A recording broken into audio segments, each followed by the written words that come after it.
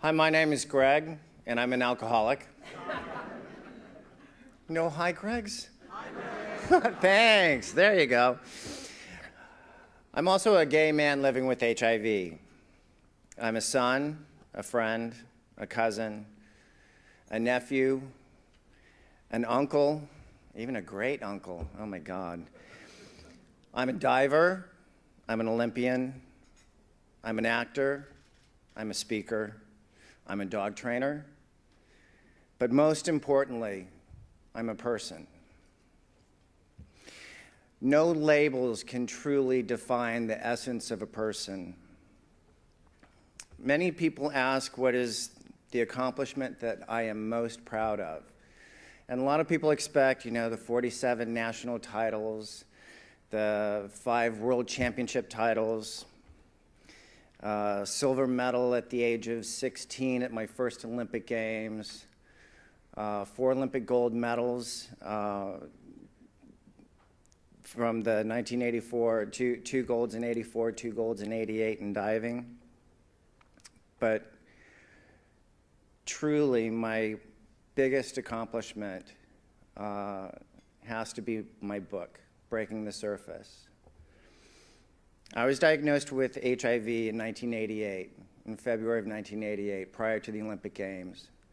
In 1988, I thought it was a death sentence. I think we all did at that time. So my view was if I was HIV positive, then I was going to do the honorable thing and go home, lock myself in my house, and wait to die. But my doctor and my coach encouraged me to continue training, and we were able to be successful at the 1988 Olympic Games. Once I was diagnosed, they wanted to treat me very aggressively, so they put me on AZT right away.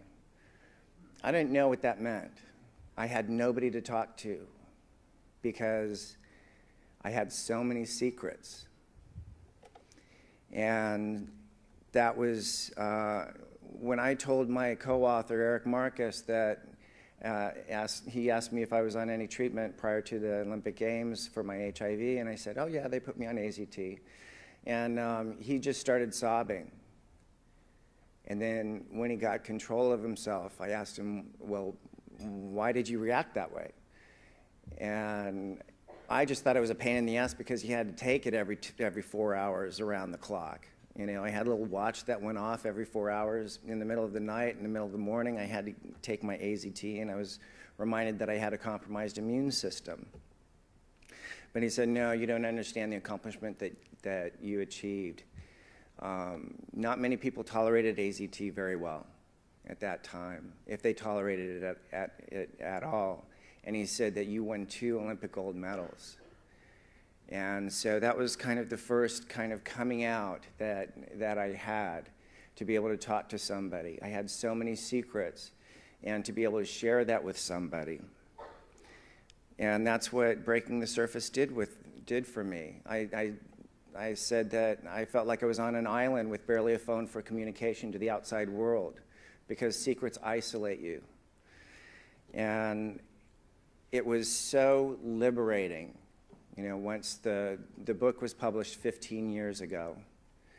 And when I was on book tour, I went to a book signing in South Florida, and I had a 5-year-old boy come up to me. He forced his parents to bring him to my book signing. And there were 3,000 people there, and he was the last one in line.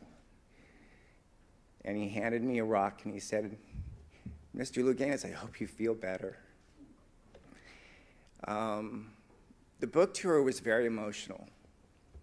In Northern California, I had a young girl come up to me and say, Mr. Louganis, I'm sorry they called you names when you were growing up. And when I hear somebody else call somebody else a name, I'm going to stop them. And I thought, well, where were you when I was 12?